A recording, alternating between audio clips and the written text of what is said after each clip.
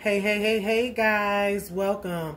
Hope you're having a wonderful morning, afternoon, or evening. Thank you for joining me. My name is Shef Nesa, and welcome to my kitchen.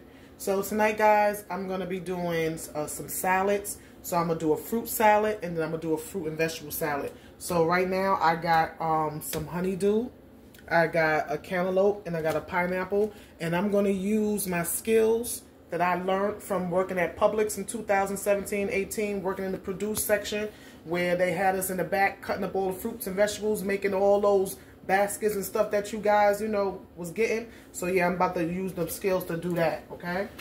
So I'm going to show you guys. The number one rule with cooking, guys, you got to have a sharp knife, okay? This is something that was taught to me when I was like way high, you know what I'm saying?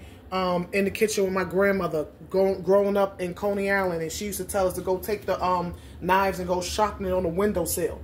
So the best thing to have is a sharp knife, because a dull knife is more dangerous than a sharp knife. Okay, guys? So I have different types of knife sharpeners. This one is the best one. Okay? You know, you got to go back and forth to get it, you know, nice and sharpened. And then I have this one, where, you know, you just go inside and you get a sharp blade, a finer blade.